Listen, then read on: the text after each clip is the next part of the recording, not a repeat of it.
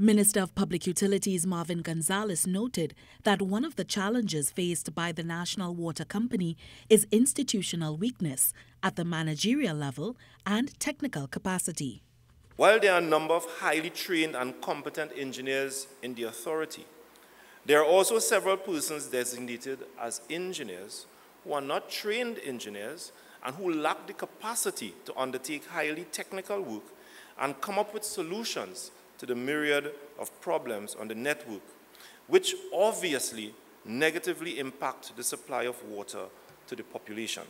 He said the need has been identified for highly skilled professionals and leaders with appropriate skill sets to be a part of the solution and future of the authority. One of these is the induction of 50 young engineers to be a part of WASA's Engineering Leadership Development Program. This 2-year program, the first of its kind for the authority, initially attracted 425 applicants. And the timing of this internship program is therefore very opportune, as it comes at a time when we are confronting these challenges through the much-needed transformation of the authority, as it seeks to provide the population with an adequate and a safe and reliable supply of water.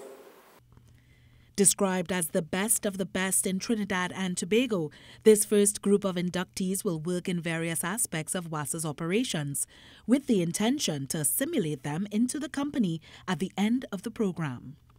We intend to immerse them fully in the operations of the authority, and I personally look forward to witnessing their contributions as they grow from strength to strength. So you are about to embark upon a very exciting professional journey. Training for the Trinidad-based inductees began on Wednesday, and for Tobago-based inductees will begin on March 1st. Ayana Carter, TTT News.